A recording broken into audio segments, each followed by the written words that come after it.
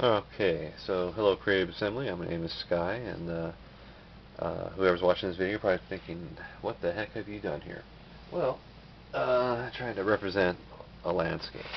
So what's going on in this landscape? If sort of flat land, you can do, you know, whatever you want with it, but this is the ocean. This would be a stream, a river flowing into the ocean. This is one of the tributaries to that stream, that river. This is forest. This represent mountains. So you can imagine these are very high, difficult to overcome mountains. These are the foothills. This is the forest land that's just basically grown up, and I want this little black line to represent a population. So you could say maybe a rebel population, but I'm going to explain that a little bit more. Now, the anything that a population needs, or the things to realize that whatever a population has to use, it's going to need a couple key things, and those things are water, food, resources. So with that in mind, pardon me while I adjust something here. So with that in mind, you can think, okay, if black to represent the population center, red to represent a fortification or a military emplacement of some sort, and yellow to represent food, and the water's right there, so the water's taken care of. And in fact, I think I'm going to go one step further and say, all right, blue representing utilization of the water, into the landscape. So in this piece of land, what what have what has this population center done? This population center has a fortification, a military of some sort. It has a food source of some sort. It has a water source. So because of that, it can grow and exist in this little small pocket, and it's kept from the rest of the river because of the big, mean forest. This is primitive civilization, and but it uses another resource up in the mountains, where it has another population center, which is supported by the lower population center. It has its military, it has its food, it has its, and there's something else that there. I'm thinking that gray would represent a religious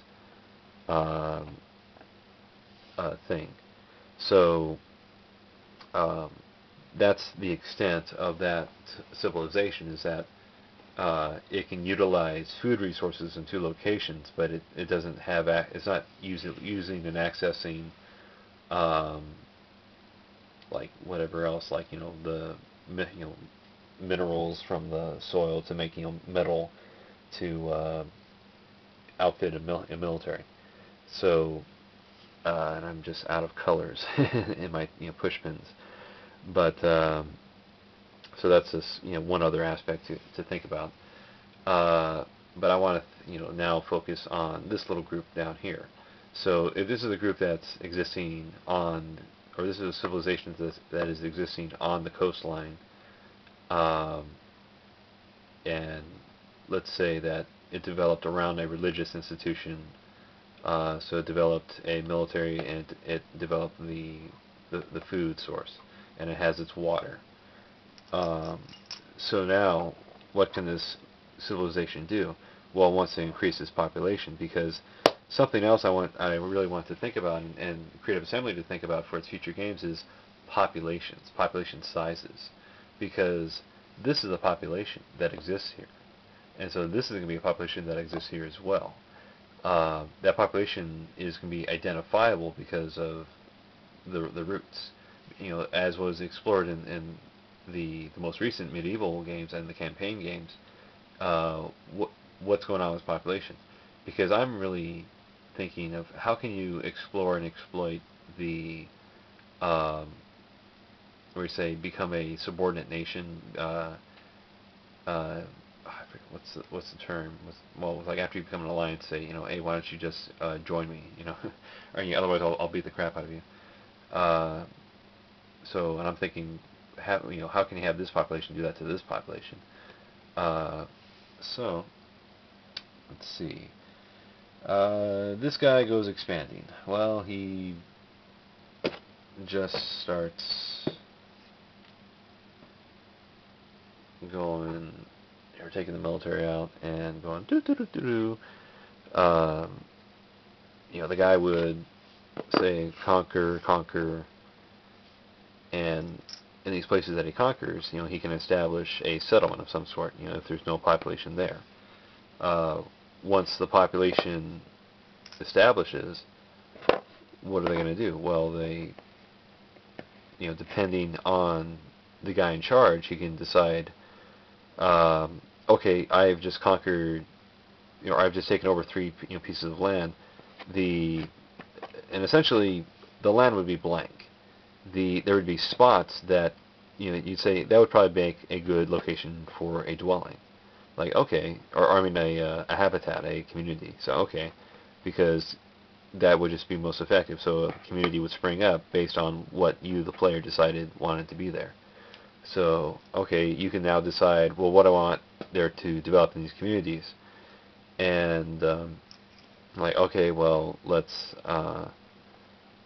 develop their food, or no, they say first things first, because, you were able to move around and conquer that land fairly quickly, saying, okay, I need to move around. So, I'm going to make a road connecting the 3 population centers. Like, okay.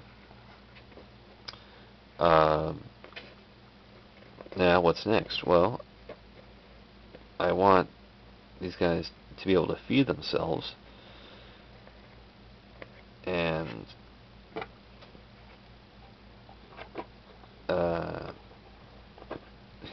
like, if you're like me, you say, hey, I don't care about the military, but I'll just say, okay, you're a panicky sort, and like, okay, well, there needs to be a fort at both these locations. Like, okay, now let's worry about food. It's like, alright.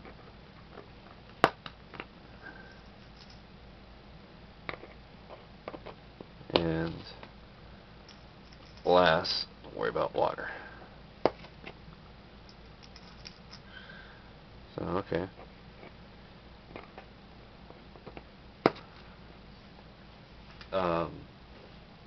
Now, you as a player, pushing through, conquering, all that good stuff, you come up to the river, and because it's downriver and the level of the river, you don't have the resources per se to cross the river. But I'll get into that later.